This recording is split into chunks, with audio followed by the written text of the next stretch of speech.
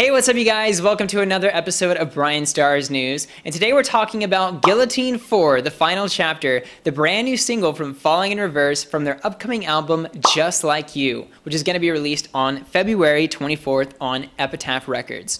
Now, so far, I am loving what I'm hearing from this new album. The first single they put out, God If You Are Above, was fucking awesome. I've had that song on repeat since they put it out. And this second single is, again, another song that definitely shows Falling in Reverse is going in the direction that I think most fans would like to see the band going. Now, if you guys don't know, there's actually a lot of history behind the whole Guillotine chapters and songs. There's actually been 3 songs before this with Guillotine. The first song was on Dying Is Your Latest Fashion, which Ronnie Radke sang. And then when Ronnie Radke left, Craig Mabbitt came in and they did 2 more songs, Guillotine Chapter 2 and Guillotine Chapter 3, and those are both with Escape the Fate. So now that Falling in Reverse is back and Ronnie Radke has kind of reaffirmed himself as, you know, a big star in the scene, he's doing Guillotine Chapter 4. And he's also said in interviews that this album is going to be a bit of a flashback and kind of, I guess, the next chapter from Dying Is Your Latest Fashion, because obviously he left and never got to continue the stories from those songs.